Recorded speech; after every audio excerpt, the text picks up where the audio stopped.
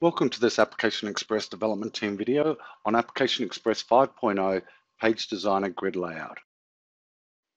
I have page 7 from the sample database application already loaded up into my page designer.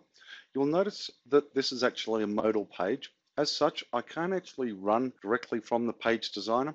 Instead, I'd have to go to another page such as page 2, which is the interactive report for customers, and then click on one of the customers and it'll bring up this modal page. You may have also noticed that I have this address region in here. So it's not the standard sample database application that you get when you install it. You'll also see that I have these various placeholders here. If I go to the grid layout menu, then I can actually hide those empty positions. Now it's much easier to see the items. I'd like to have more real estate to see my grid layout. I've got choices. I can actually move these splitters to the sides. Alternatively, I can click on this expand button. And now it's showing me the full screen.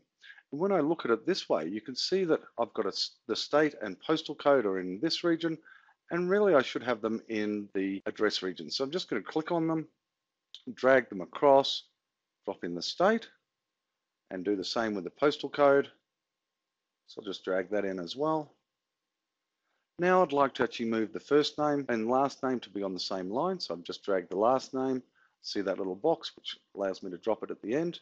And same with phone number 2, I want to drop that at the end here. So I'll just drop that next to phone number 1. And let's go back out to the full page designer.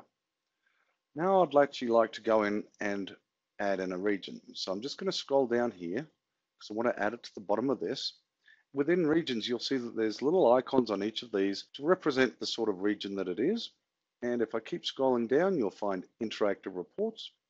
I'm just going to drag this up.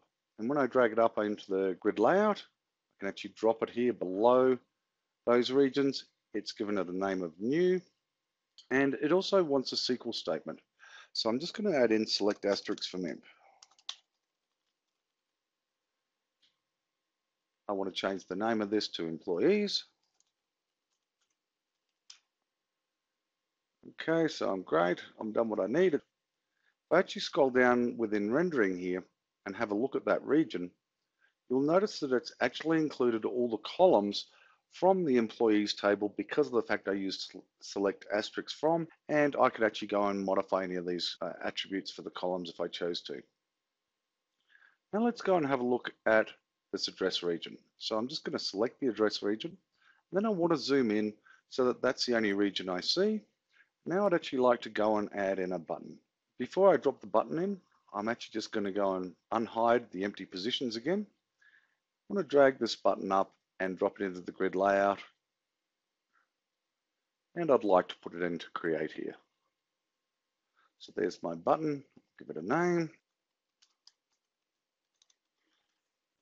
and a label.